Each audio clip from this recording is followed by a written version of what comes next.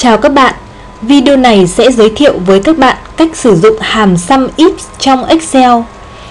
Các bạn cần chú ý phân biệt hàm Sumifs không có s ở cuối và hàm Sumifs có s ở cuối. Ở đây chúng ta sẽ tìm hiểu hàm Sumifs có s ở cuối. Hàm Sumifs được dùng để tính tổng theo một hoặc nhiều điều kiện. Ví dụ, ta có bảng thông tin nhân sự của một phòng trong cơ quan, bao gồm có các trường như sau.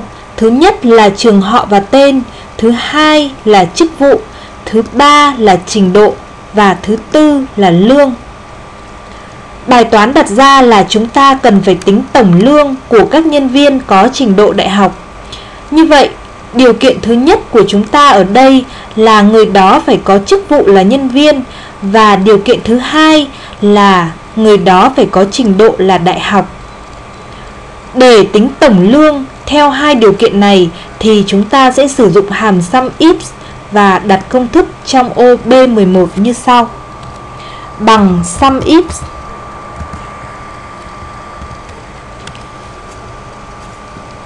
đầu tiên là sum range, tức là trường cần tính tổng, ở đây là trường lương, từ ô D2 đến ô D6.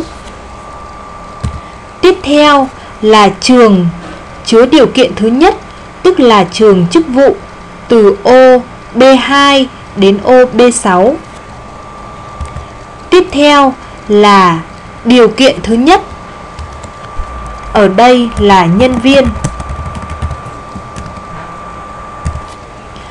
Tiếp theo ta chuyển sang trường điều kiện thứ hai, ở đây là trình độ, tức là từ ô C2 đến ô C6. Tiếp theo là điều kiện thứ hai là đại học.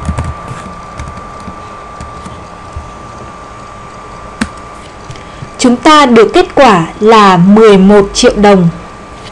Có nghĩa là tổng lương của các nhân viên có trình độ đại học trong phòng là 11 triệu đồng. Như vậy, các bạn đã biết cách sử dụng hàm Sumifs trong Excel. Hy vọng video này sẽ giúp ích cho các bạn trong công việc. Cảm ơn các bạn đã theo dõi.